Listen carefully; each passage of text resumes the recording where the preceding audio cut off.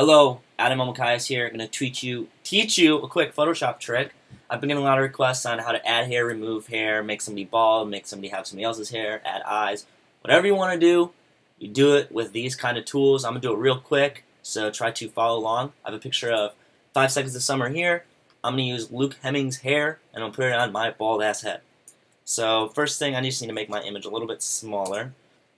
And basically, when you do this, you're just looking for images that are lit the same, shot from the same angle, and the faces look about the same proportion.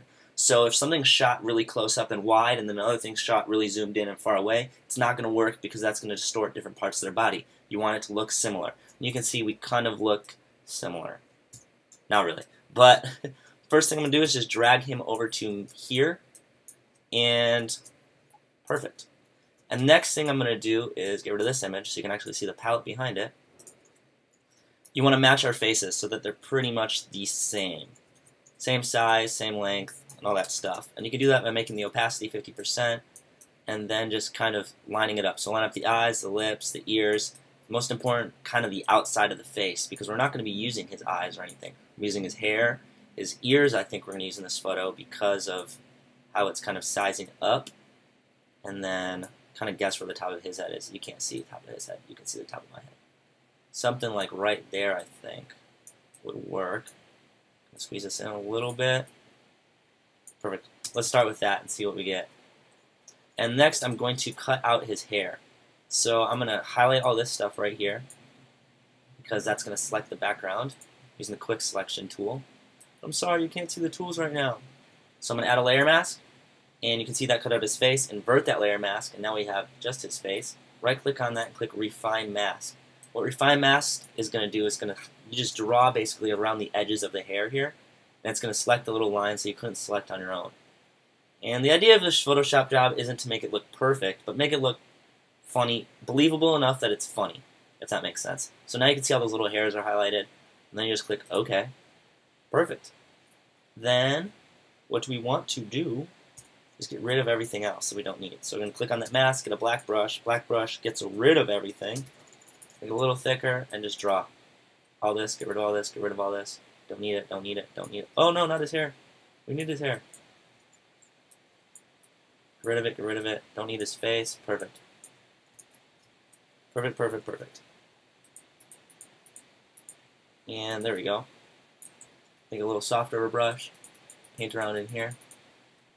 And actually I do want to get a little bit of his ears in here, so what we're going to do is just paint them back in.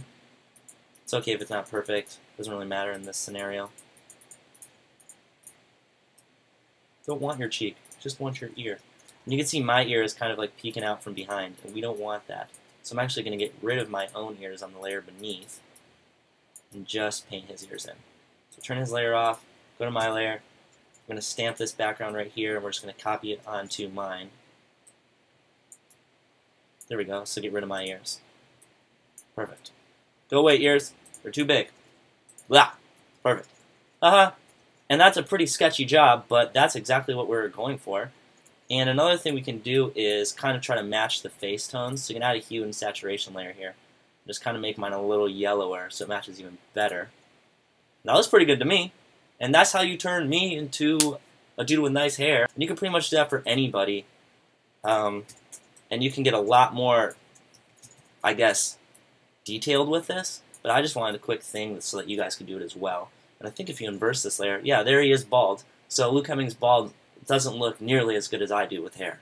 But yeah, that's a Photoshop tutorial. Go ahead and do it yourself.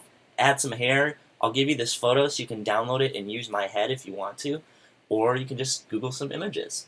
And then just hashtag it AE hair ad. And I'll look them up and I'll reblog them, post the best ones on my Tumblr. And yeah, enjoy. Hello. How are you? It's good to be back home. I'm here in San Diego. How are you doing? How are you doing? I haven't recorded